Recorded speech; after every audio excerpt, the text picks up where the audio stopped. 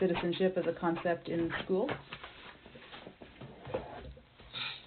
I don't remember too much about what we learned about in Ghana, Right. but then I do know. Yeah, I don't. Yeah, this in Canada school too. I don't remember too much knowledge on what we learned about citizenship, but like from my nah, I won't even try. I don't remember to be. No, yeah. I don't remember. It doesn't obviously. It doesn't jump remember. out. Yeah. Yeah. And so, where did you develop the ideas you have about citizenship? Would you say? Well, I guess I developed it, I guess, as time goes by, and then you start to see the injustices certain individuals face, and it's like, and this all in all, just even whether it's me looking at the experience of Ghana and like just the divide, even in Canada, everywhere you go, there's this sort of divide in gender, or class, Yeah.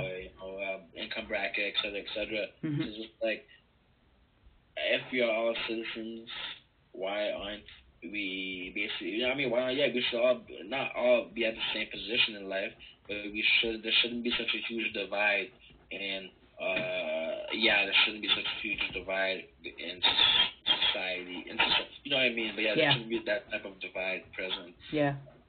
For sure, no. Yeah. And just the fact that some people are deemed, and when I think of citizenship too, it's like, what comes to mind is like, what's the word? Like, I'm a citizen of Canada.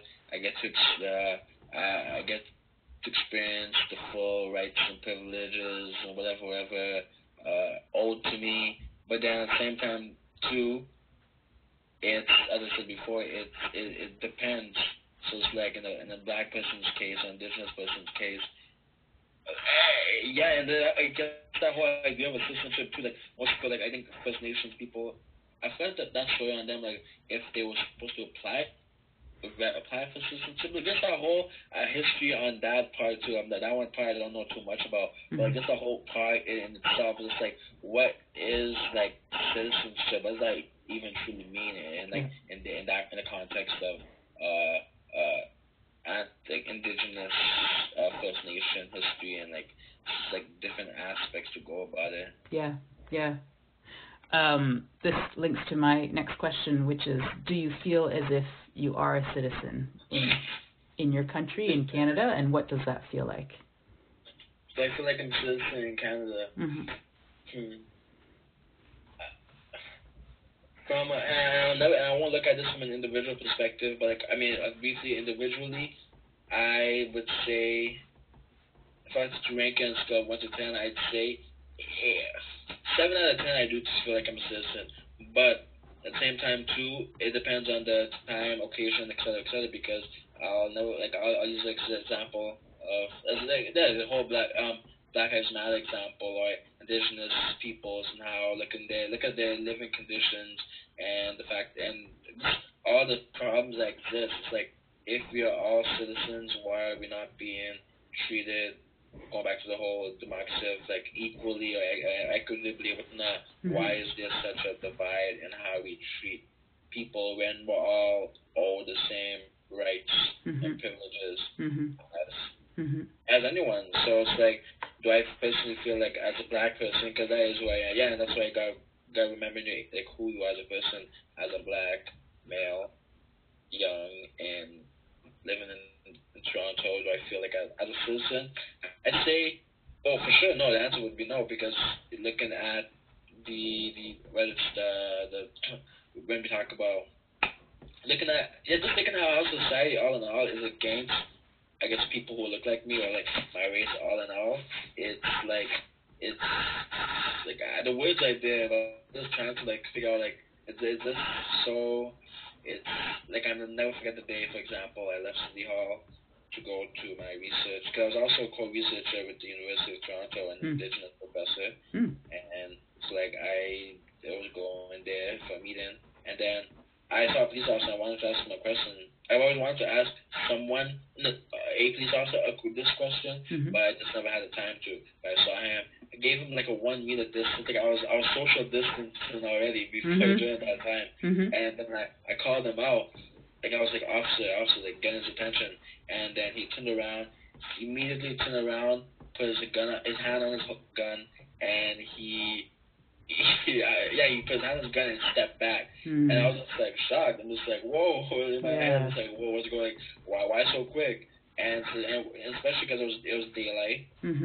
It was right outside like a government building. The courthouses all around us. The police officers like almost every day moving around. And that day specifically, there was like 4 other police officers around. Just like looking at the environment at that second, those like seconds leading up to it and after it, there was no reason for anyone to feel unsafe. Like that was probably the safest time ever. But then then he did that. He moved back while I was talking to him. I just immediately, my instinct was move my hand out of my pocket, which is not something black people should do because I didn't know why. It was cold even. It was even cold that day too. It was like, why do I have to make you feel comfortable? So, but then I did do that. But then I'm like, no, I put it back in. I walked up in front of him while he moved back. I'm like, I went up, and then I'm just like, I asked my question in the middle of the conversation. It's like, oh, my bad if I scared you or whatever. He had a bad face after I said that. So it's like it's clear I scared you. Yeah. I don't know. So like just looking at citizenship and status, and I mean we can talk about migrant status and migrant workers and all that whole discussion. But like if that was a white person in that situation, 100%. They wouldn't totally different. Wouldn't have reacted like that. So just like I feel like when they talk about citizenship and our legal rights, because we have legal rights, we have I learned this. We have legal rights. We have what other rights? Social rights. Yeah. We have all these rights owed to us, but it's like it's not really given to us sadly. Given to us selectively. People said. Selectively. Yeah, and it's 100%. Yeah, it's selective. It's like choosy. Like we pick and choose who we want to. A cardin, for example, is not. It's legal. It's illegal. It is illegal to do that. And it's all in all, like we talk about human rights. That's not what's like should be happening at all. But then it is happening. Like indigenous people, their human rights are being invaded just by going to one of their homes in their rural community, whatnot. Yeah. So yeah. So this is a question you've kind of already answered, but I want to give you a chance to elaborate, which is, do you feel as if you're seen as a citizen in your country by others? And some of the others I list are by politicians, by the general public, by the media, I might add, by police, and why or why not? So the broad question is, do you feel as if you're seen as a citizen in Canada by others?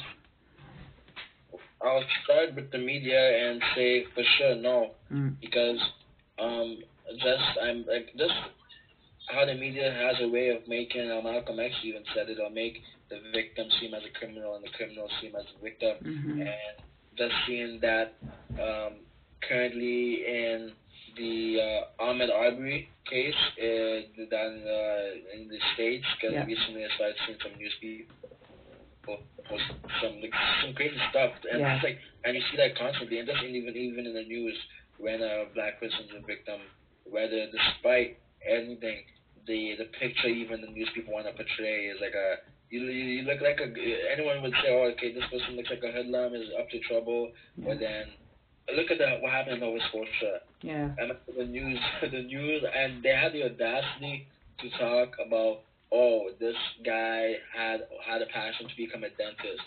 Why do I care that he wanted to be a dentist? CBC, like that's just so crazy, and you see the difference in how, and that's when I said this, I'm just like, I'm not surprised because they always want to make the white perpetrator. They want to humanize that person. That black person, they want to criminalize that person. Yeah. And so, like, that's media. Politicians, I mean, you have all of them, they do the talk, but it's like, are they, when it comes to actually taking action and doing something, you don't see that. Looking at our friend Trudeau, for example, just thinking of all politicians and general from all levels of government, especially when it comes in terms of the indigenous aspect, they all have a lot of talk and ideas, but when it comes to actually doing stuff that they can do quickly right now, Mhm. that's when it becomes like, oh, that's when they can't do it, Mhm. etc., etc. Mhm. So, what do we call it? So I'm just, so politicians, general public, public. No, you have white people in rural areas calling black people living in rural areas the N word. I Yeah. know one young black girl in the school. She was beat. Is all I saw in global news. Last year she was beat bad by a bunch of white girls. They were calling her N word. She had moved from Toronto to one of the uh, one of the no, I won't say no name parts of the province, but like one of the rural parts of the province, like where it's not not a major city at all. And her name is I'm so keen on remembering people's name. I have too much of a mind. Mhm.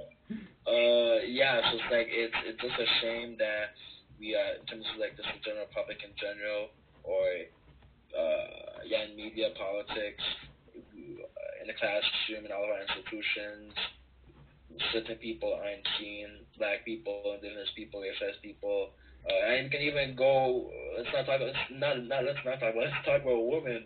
Let's talk about what do you call it? Yeah, even those. Let's talk about religion and Muslims, and we can go about it. We are all intersectional beings, so we can go about it in so many ways. Yeah. Yeah. Um, do you feel as if your views and perspectives are represented through official channels, like in politics and media? Mm. But my views, Your like views, like, yeah, your priorities, your. mm, I would no. I would say like it's yes, like I mean it's always tokenism that's taking place in our institutions and by people. It's just like, oh, I've done this, so let me check it off. It's like there's so much more to do Mhm. that's not being done, Mhm.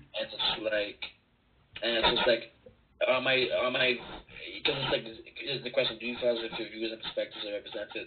My views and perspectives can be represented Mhm. if they aren't even understood, Mhm. Mhm. and you can tell that clearly they're not understood. Like people are like really stuck in their ways Right. in old mindsets, and that's why I'm so keen on educating people at such a young age. That's why we need to have Black Indigenous history and curriculum in there Mhm.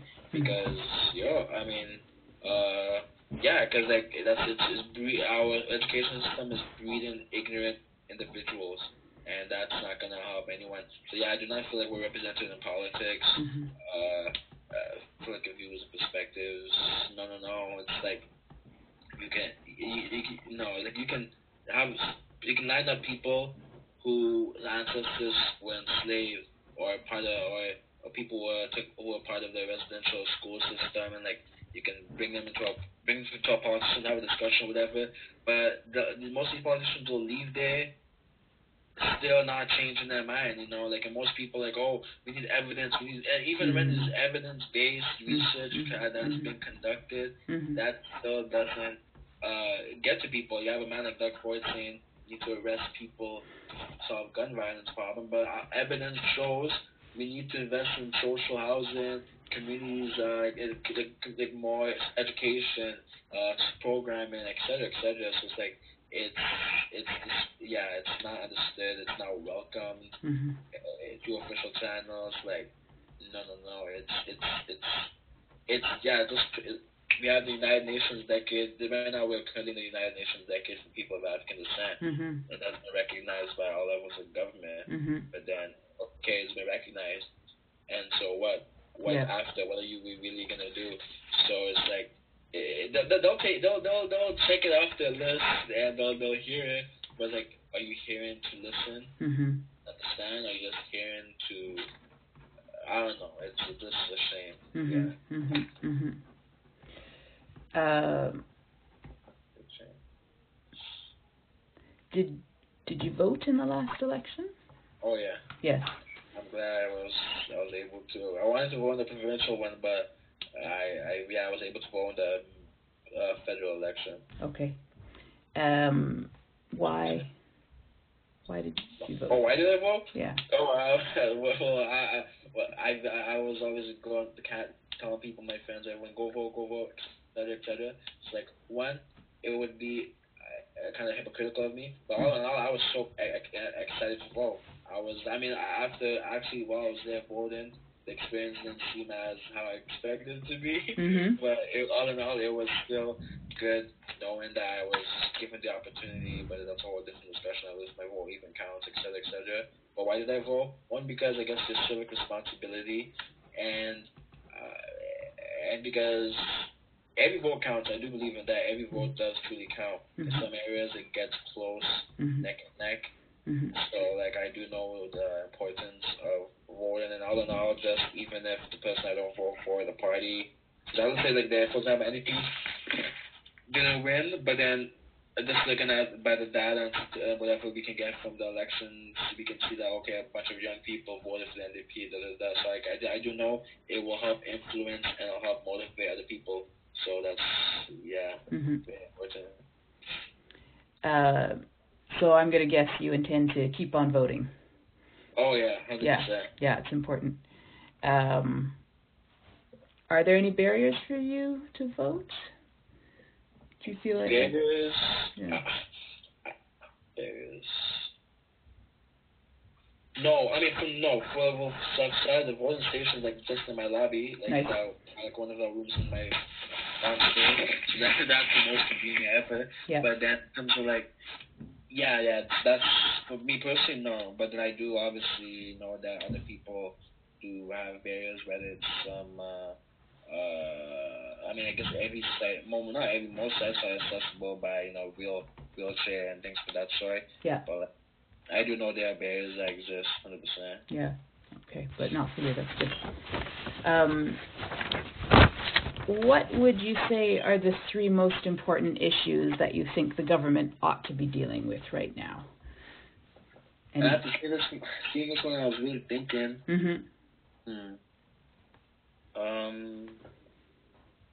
I mean, I know. Okay, obviously, 100%. We need to be working on reconciliation. That's 100%. So that's another issue. I'd say. I mean, I guess the question is which level of government. But for sure, reconciliation would expand to all levels of government. I feel need to be working on it. But another thing I feel the government should be working on is to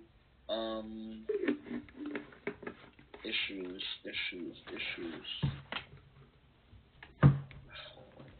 She's like, I mean, it's easy to. I mean, it's like, every ministerial role is an issue, whether it's climate change, whether it's housing, immigration, whatever.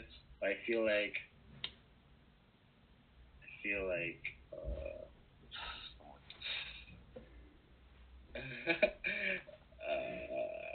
okay. I'll go back to for the indigenous one.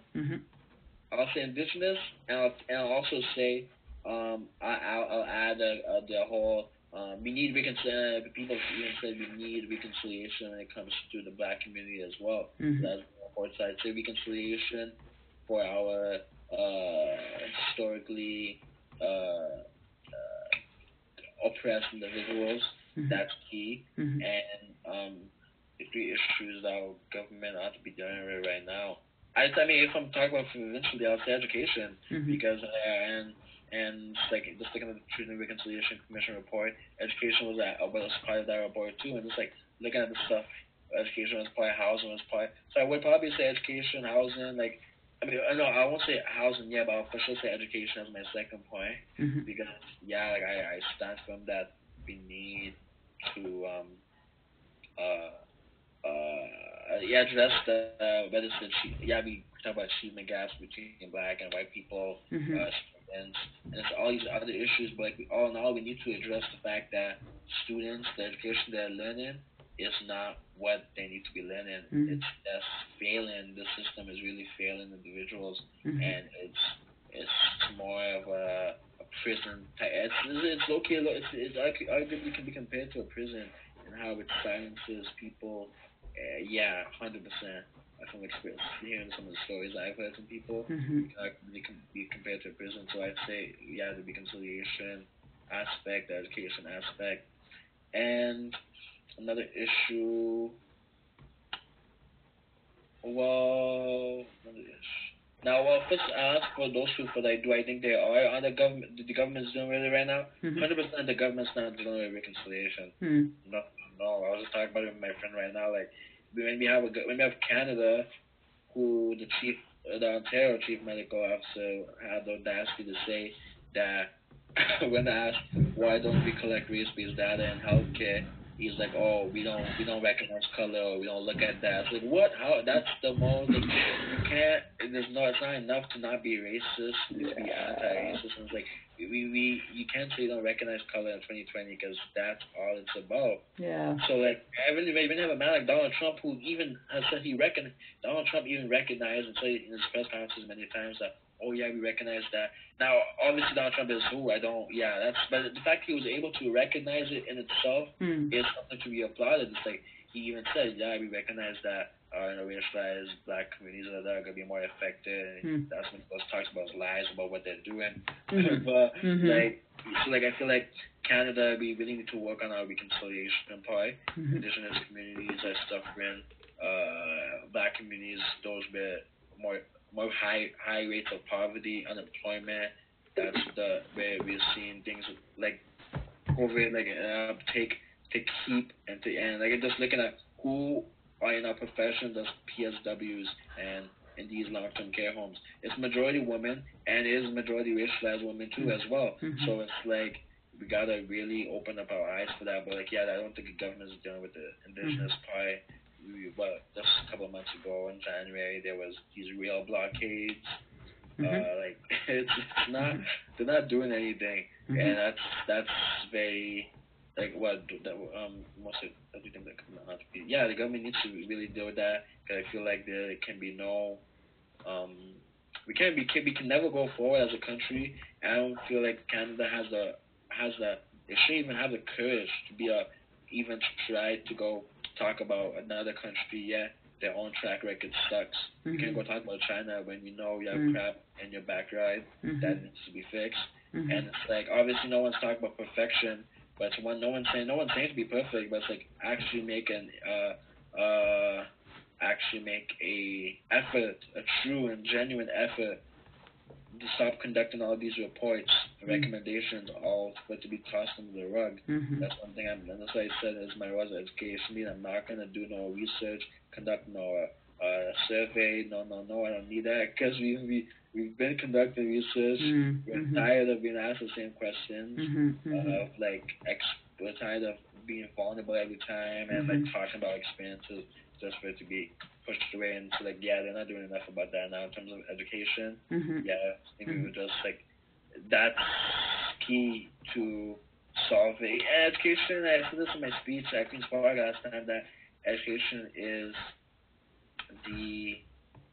well, I don't even remember my own speech. Education is like the framework and like it does determine where you end up in the future. Obviously, I'm not saying, and I'm not even talking about post-secondary education. I'm talking about basic elementary, high school education. That's so key, and it's not just about getting a diploma. It's about what did you actually learn in your 12, 13 years or whatever of high school. That's so important. I mean, high school and elementary school or whatever. So education, I feel, is key to solving or getting a better result in our other issues, such as like not seeing enough black doctors or black people in certain professions or indigenous professors or not racialized people, etc. So I feel like that's gonna help us. And the third thing, if anything, I'd say for the third thing that issue that we need to tackle is it's a hard one. I don't know. I mean, I guess there's so many issues, but I would say let's say housing, to be honest, because we see gentrification happen in our communities, and we see that indigenous people and how they house precarious housing. Talk about precarious employment. Like we just need to deal with all the precarious situations that and how society puts these people into precarious situations. Like I feel like even all in all, I would say equity in itself needs to be at the framework of every single thing of every single issue that we're trying to tackle. And women's issues, intimate partner violence, we can go on. Okay, wonderful. Have you ever participated in public protests or demonstrations? And if yes, which ones? Well, not the ones I really, really wanted to go to be part of, but like I've been a part of the climate march. Climate march, yep. The climate march. What else? I think it was mostly it was just and I've been at this Women's Day. Women's Day. I took part. I've been taking part in the last 2 years. I've been going to the Women's March. Okay. And those are the not really much of a protest. Yeah. Like it's a demonstration, but like that. Those are really the only two things I can say are close to it. Yeah. Which are the ones you said not to the ones you would like to go to? Which would those be? Obviously, I wouldn't want to go. I wouldn't want to go to this. Like, it's not like I want to. Like, when a black person gets shot, I'm not trying to go to one of those. I'd rather not. But like, I haven't had the experience of being a part of one of those rallies and whatnot. But all in all, I'm all about being proactive and not reactive. So it's like, that's why we shouldn't have to wait for another person to get beat by a police officer before we say, you know what, let's rally, let's protest, let's do so. So that's something I'm even looking at it myself too. But that's something I'm interested in partaking in, because I feel like there's huge power, and not only huge power and solidarity as well. That's so key. And Okay. Can I ask?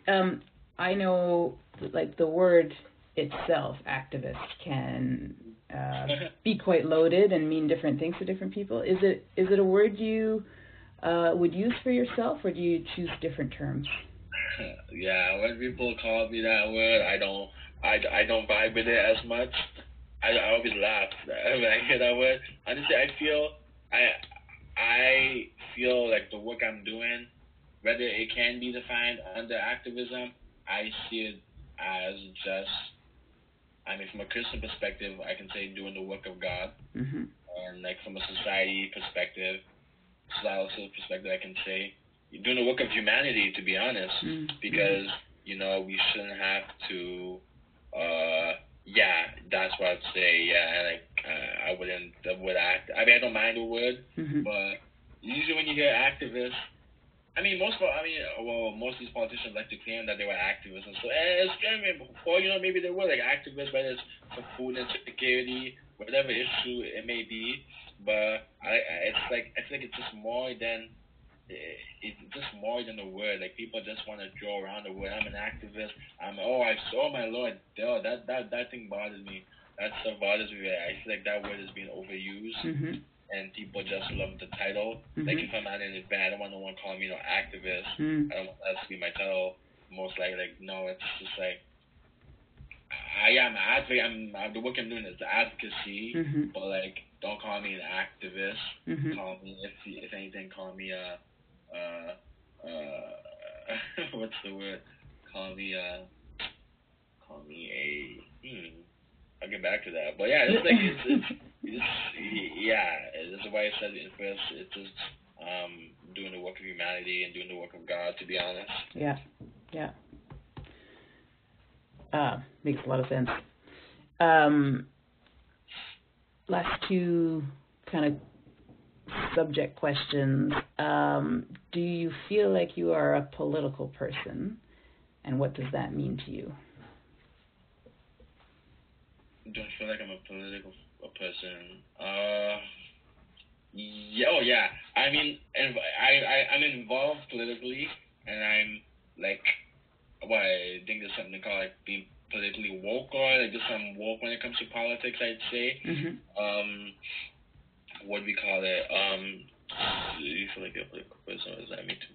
Yeah, I mean, like I know whenever like issues or like politics or whatever, my friends always come to ask me as if I'm like this whole funding and grants that Trudeau's been doing. Mm. It's like as if I'm working with Trudeau. My friends keep asking me Mm-hmm. well the details, even though I do know the details about it. Mm-hmm. But it's like so like I mean that's just going back to like I guess what does it mean to be a political person is to be aware of your to be aware of. Ooh, okay. And before I even answer that, my skin color is politics. Like Mm. my race is my gender is politics.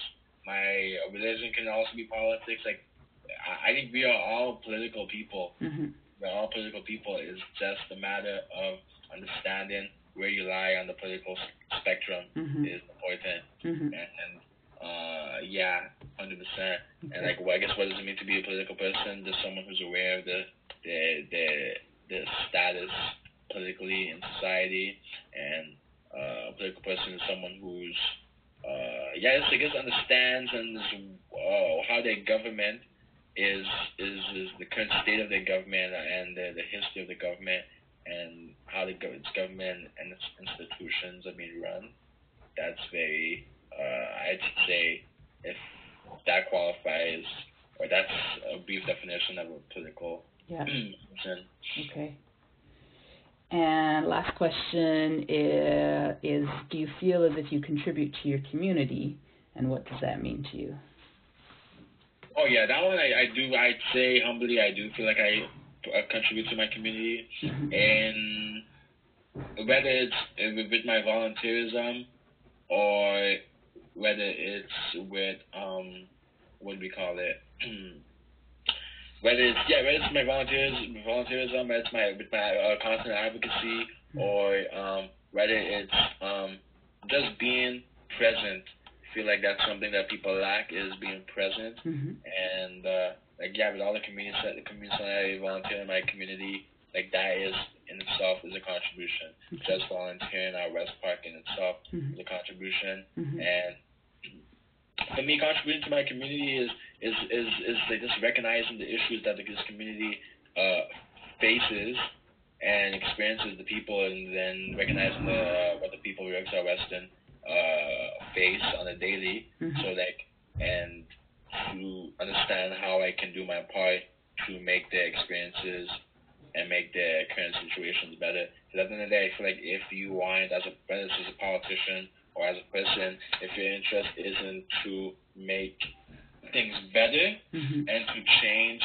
things that need to be changed and fixed, then are you really truly contributing to your community if you aren't constantly interested in the invested interest of your community as a whole? Mm-hmm. And I mean that can be taken in two different ways. Because let's say I live in a rich in Brattle Path in a rich area Mm-hmm. where Drake and all of them are. It's Mm-hmm. like I mean if I use a definition I just gave like the interest of the people in my community, that's when you can be talking about greed, etc., etc. Mm-hmm. But I feel like it's important to, when thinking about how you can contribute to the community, also think about how it relates to, and how there's connections with other communities, and how it relates and can affect another community. Mm-hmm. And you just got to be aware and Mm-hmm. conscious. That's Mm-hmm. one thing people need to be aware, Mm-hmm. to be is aware and conscious, and not thinking so Mm-hmm. close-minded, because Yeah. at the end of the day, that has, I'm sure, that close-mindedness, I'm sure, has caused many of our, it has led us to where we are today, to be honest. Mm-hmm. Mm-hmm. How would you define or like who? The question is something like who counts as your community, or what, or where, like, because the question is quite abstract. When you say you are contributing to your community, who is it that you're contributing to? How do you understand your community? Well, when I'm contributing to my community, I see it as who specifically. I'd say I'm contributing to the single mothers in our area. Mm-hmm. I'm contributing to the the small business owners in our area. Mm-hmm. I'm contributing to the youth in our community. I'm contributing to. Yeah, like, and specifically name those people because it's like those are most of the people I've interacted with in this community, and those are the most of the people. Those are majority of the people who are what do we call it, experience the issues that I face in this community and other communities as a whole. So yeah, those would be the ones I'm contributing to. Yeah, and it's geographic. Yeah. Right? Like it's sort of specific to the area, the Eglinton and. Yeah, the York Southwestern community as a whole, but then the Kyoto, Eglinton, and just like and looking at who am I contributing to. And in terms of the community, all in all, it's like we talk about the Black community in itself. Like I feel like I see myself as a part of the Black community, obviously. So like whatever work I'm doing, I'm keeping in mind to what's the word?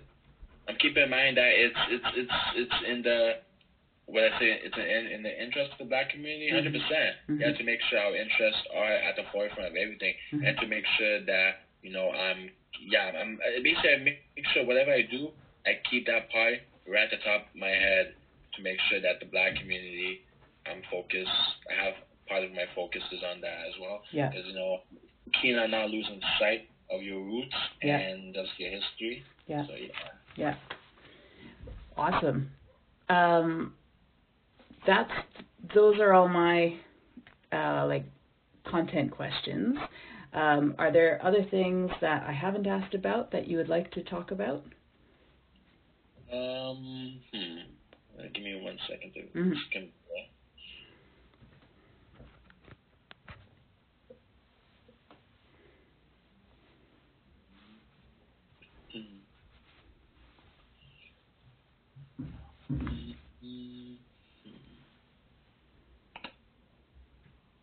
I feel like let me see, democracy, citizenship, public participation. I feel like all in all, and maybe these might be final comments, but like all in all, looking at public participation, looking at like just like we have to recognize that people do not have the same opportunity to partake in things. I'll just say things with the public, or like just to partake in societal things. Like we talked about mothers, most single mothers, or just mothers in general, or just single individuals have to work multiple jobs basically to make ends meet, to pay their bill. I know I've spoken to so many individuals in my writing whose children have to get a job early, or like who have to just I have to go basically push hard just to ensure that there's a roof over their heads. So it's like I feel like it's important that when just thinking about people in society, democracy, like how just thinking of like society as a whole and democracy and citizenship, it's all just for nothing if we if like inequality is continuing to be on the rise, or and if we aren't striving to make it better. That's not if inequality is continuing to be on the rise. Democracy, citizenship, public participation, let's do all that away. If things like continuing to be the same, and we need to be. It's just kind of useless. It's like I can use the word. Well, little kid would say, "Oh, it's not fair," but it's. I guess it's like even beyond being not fair. It's just a matter of we can't keep on the path of I'm in it for everyone. I'm in it for everyone. Our politicians can't keep on with the. We represent the whole community. Media can't be like, we got all the no. It's just like everyone. What you tend to see is everyone loves to say, basically we're in it together. We're in it together. Canada's filled with this coronavirus. We're in it together. But it is, if we're truly in it together, the truth is we're not really in it together because people's experiences are totally different. Now, obviously, in society, people's experiences are going to be different, but we're talking about drastically different, Mm-hmm. and that's where the problem lies. That people are literally suffering, like trying to like eat every day. Like it just, sorry, give me 1 second. I don't want my sister's calling. Sure. Hello, sister.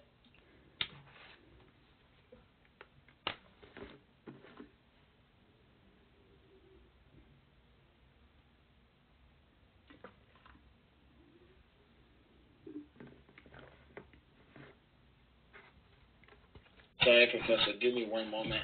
That's okay. Thank you.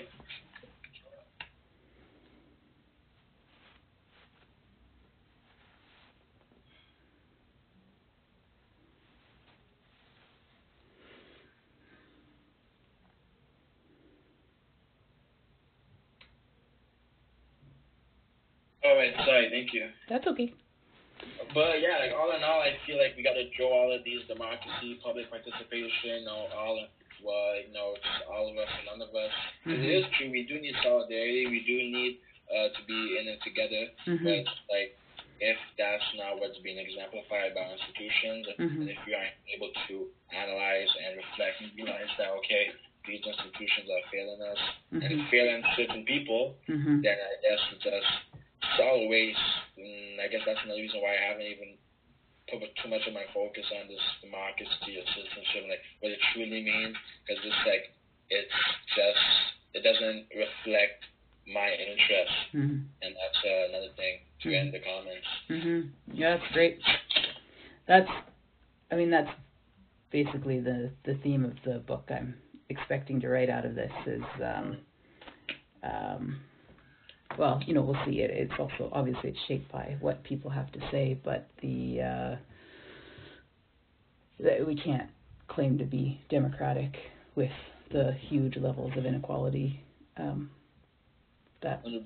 we're facing, and well, this is super helpful. I mean, my last kind of content question, if you're interested, is are there other things you think I should be asking in this project? Other questions?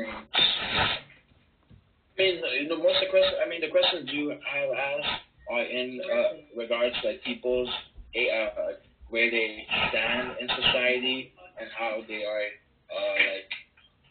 I guess what comes to mind is agency. I remember we learned this in childhood kids. Like, gotta like keep in mind our agency, and when we're dealing with young people, So like I just feel like actually I feel like you actually effectively like done that. You got a good image of like my lifestyle, my family life, my education. So yeah, honestly, I think you're right at the ball. To be honest, that's excellent. Okay, good.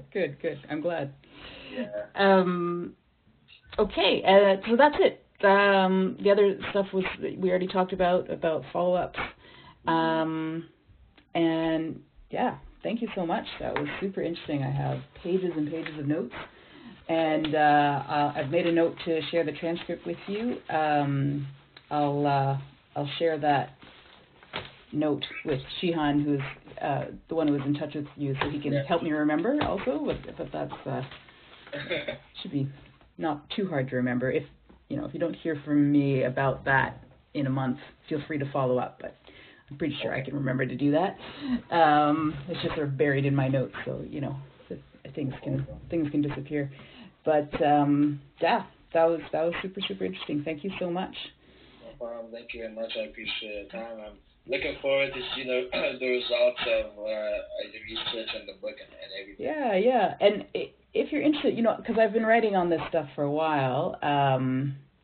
One article of mine I was thinking of as you were talking, you might find interesting, and it's focused on research I did in Canada already with homeless young people, and it's theorizing democracy in ways that might resonate with you, and it's similar to how I expect to frame the book. So if you're interested, I can send you that. Some light reading.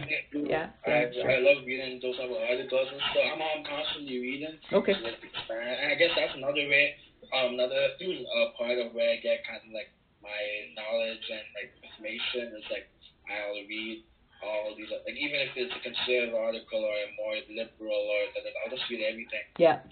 Yeah. Yeah. Cool. That's great. Yeah, please share that. Thank you. Yeah, I'll send that along. Awesome. Thank you, Stephen. No problem. Enjoy the rest of your evening.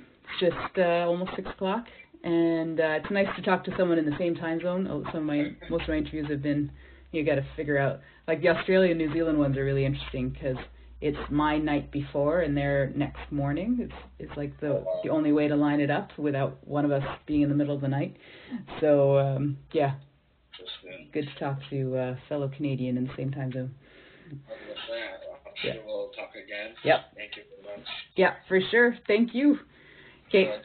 Take care. Bye.